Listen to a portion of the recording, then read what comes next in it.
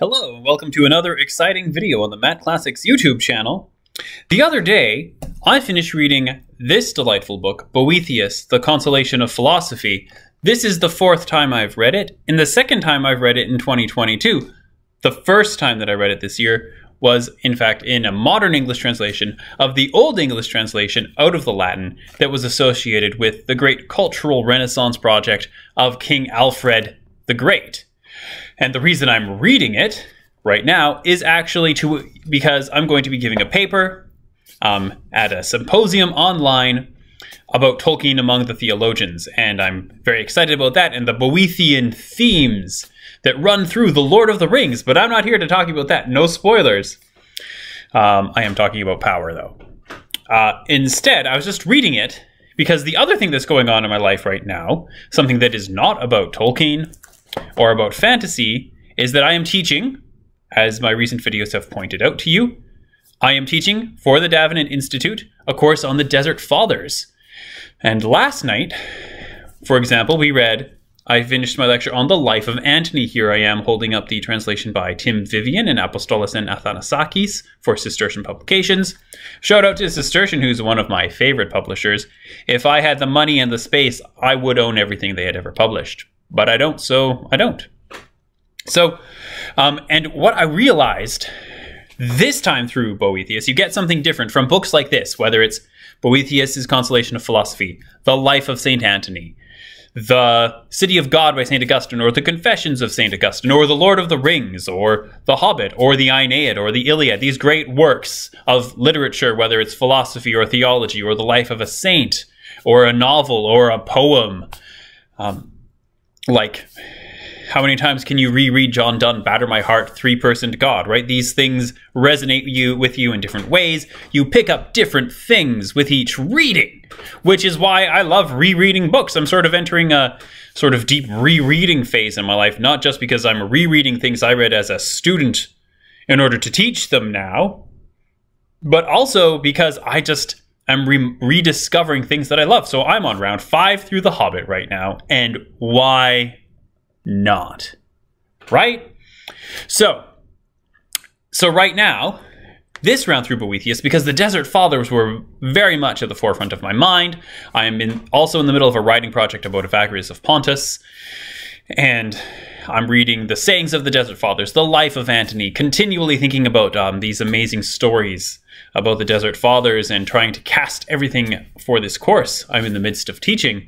And so I'm reading Boethius, and I realized, and this is probably no shocker to anyone, but at least no one who sort of thinks about the history of Western thought, but I realized that Boethius isn't just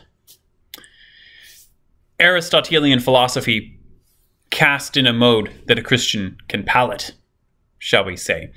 The Consolation of Philosophy isn't just philosophy. It's not just early medieval Aristotelianism or Platonism, depending on how you define Platonism. It's not just things that you think about. And it's not just helpful to you when you're going through a rough time, which is sort of what I've seen before. Now, this round through it, when I'm in the midst of a season of my life, when I am reading the Church Fathers a lot, and I've just finished teaching this course on Athanasius and coming up to teaching another course on the 4th century in January. And I'm in the middle of the Desert Fathers, realizing how much a part of that world Boethius is, and how many of the truths that he has in there, although it is all done sort of through reason and reasoning about experience, everything that he does in there, even he includes a number of Greek myths. Even those themselves, I would say, end up resonating with the Christian scriptures and with the Christian tradition. For example, I love it. I'm there for this. Orpheus and Eurydice cast as an allegory of the mind's ascent to God in contemplation, as we would call it, in the Christian mystical tradition. I'm there for that. And the way he reads the text, why not? Like, you can make a Christian allegory out of a pagan myth. Pagans made pagan allegories out of them. So this is the thing Boethius is doing.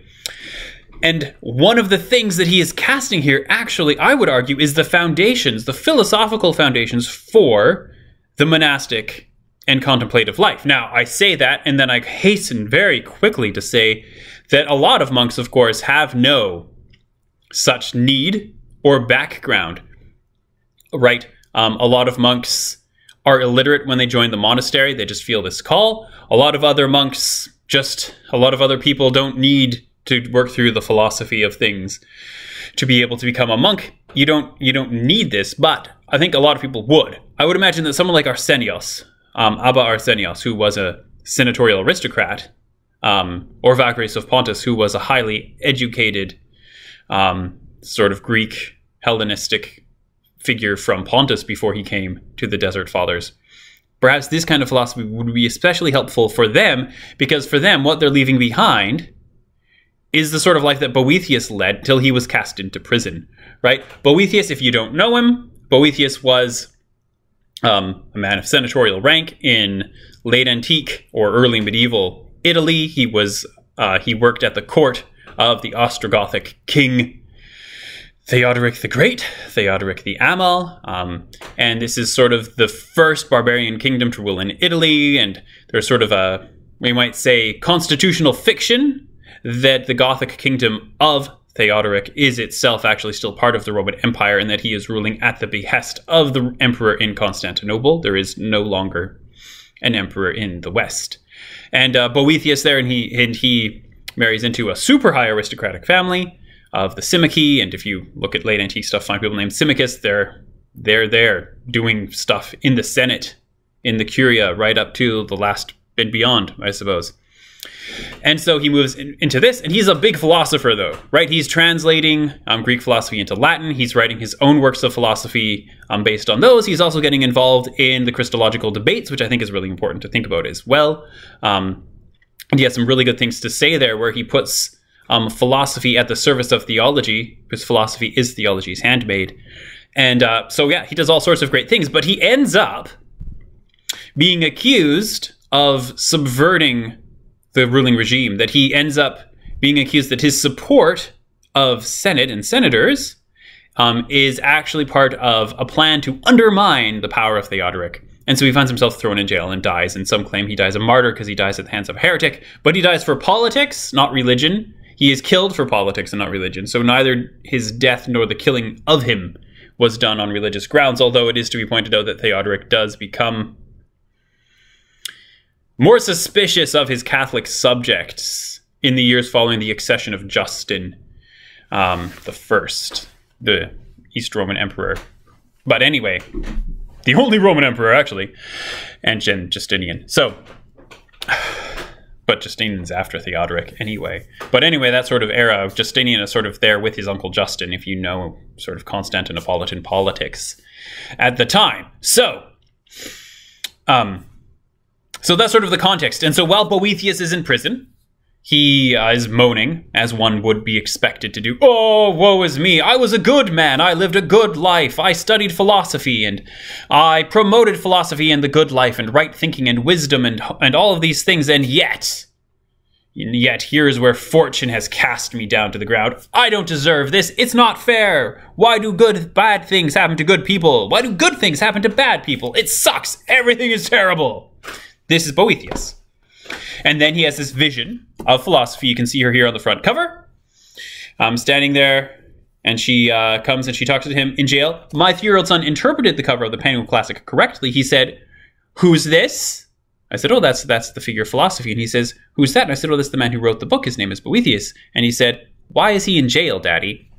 So then I explained to him why Boethius is in jail. And while he's in jail, he has this visit from philosophy, and he writes down this dialogue that he has with her, philosophy herself, and he does it sort of in the literary form of a Menippean satire, so literarily, not in tone, similar to Seneca's Apokolikontosis. But anyway, I'm apparently not doing Latin literature on this YouTube channel. I'm doing the history of Christianity and the history of Christian thought. In particularly, I would say I want to focus on things to do with monks and spirituality and that sort of thing. And Boethius, look at all the tabs I have for my research for this paper I'm going to be giving in a couple weeks. Not all of those are for that. Some of those are just for me, in my own heart, in my own soul. Because, I've been going through a bit of a rough time anyway, too. Lots of people do. And so part of the question then is, well, what is a good life? what is happiness? This is part of what goes on in the dialogue. And how do you achieve happiness? And what is truly good? What actually is good? What is the good? What is real power? What is evil? Does evil actually have any power whatsoever?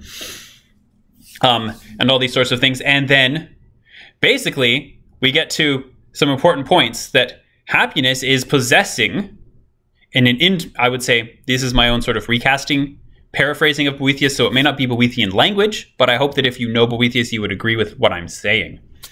That happiness is a state of imperturbability, we might say, where you aren't worried about, that comes from within. It's imperturbability that comes, well, if not from within, certainly not from the external circumstances of your life. And the only person who is perfectly happy is God. And God is also, because God is perfectly good, right? If your greatest good is the good, tal kalan, the summum bonum being God, the greatest good, the highest good. If this is what your chief delight in life is, then,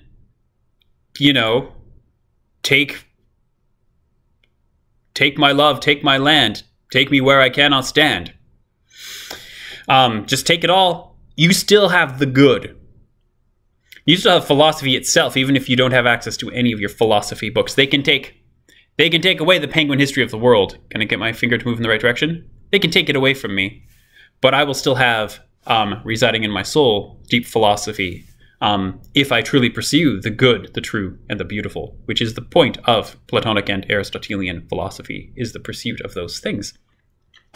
And but it is determined that the person who has the greatest happiness, felicitas, I believe, in the Latin, is ultimately God.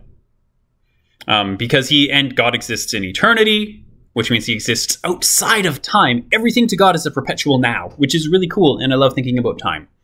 This and St. Augustine, good fun to be had thinking about time with late antique and early medieval Christians. But so then that means that to the degree to which you are in possession of the good, you yourself are participating in the divine life. And let me tell you, around this time, the Greek fathers have come up with a word for that participation in the divine life, and that word is theosis. Their other word about 200 years before was theopoiesis. I guess they decided that was too many syllables. That we share in the divine life and we become basically like mini gods, inasmuch as we are having union with God through our pursuit of the good, the true, and the beautiful. And that God himself, of course, being pure being, and being itself, we might even say, when we pursue him and we move further up towards him, that is when we become most truly ourselves, most truly true, and therefore most happy, finding this imperturbable calm. And all these other things that we think are good, power, glory, wealth, all of these things, health, he doesn't talk about health, but that would be one, right? What's the line in Godfather Part 2? If you don't have your health, you don't have anything. All of these things are seen to be secondary, and that if you're grasping onto God, then that is really where true happiness lies. And then whatever other things that fortune might do to you, because it doesn't matter, right? Because Boethius has this famous image of the Wheel of Fortune, where Pat Sajak comes out and he into the middle of the story, he becomes the third person in the dialogue, and he grabs this huge wheel and he spins it around. This is not actually true. So, which is the idea that Fortune's wheel has a top and a bottom, and you could be at the top, you could be like a king, but Fortune don't care. Like a honey badger. And so the wheel can turn and you can find yourself on the bottom getting crushed by Fortune's wheel, right? All of these good things can be taken away from you in an instant.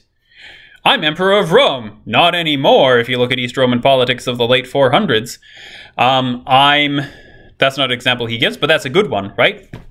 And so then, but what really matters is, or I'm a companion of the emperor. Well, that's great. Look how that worked out for Seneca.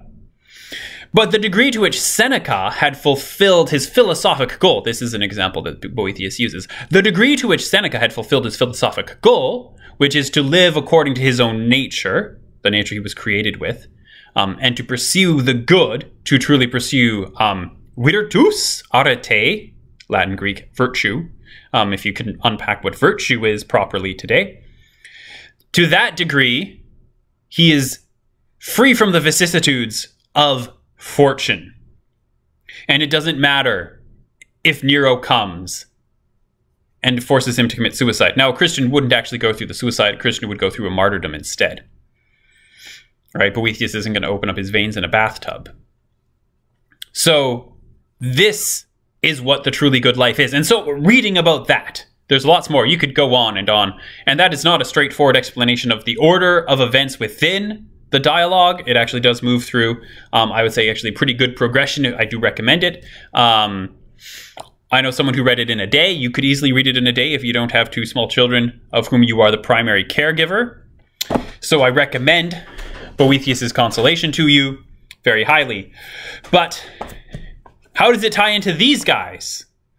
Well, the answer is, this is what they are seeking, right? They are themselves seeking participation with God in the divine life.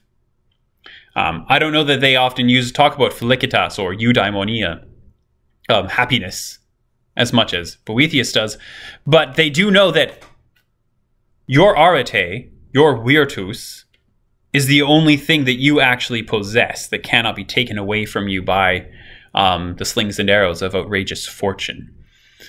So, and they say, well, therefore, if my wealth can be stolen by robbers, if my health can be taken by disease, if my family can be slain by brigands, if even my very life can be taken by disease, by brigands, by robbers, by the emperor himself, by the dangerous sea, if all of these things can be lost, and the only thing, when therefore I come and stand before the dread judgment seat of Christ, the only thing that I can hold on to is the degree to which, by his grace, which is deeply embedded into monastic literature from the get-go, as well as in the works of St. Athanasius, by his grace, stand before him, all I have to hold on to is my achievement of the good, the degree to which I participated in the good, the true, and the beautiful, and the greatest of which, the most true of which, is found in God himself, then I'd better be pursuing that.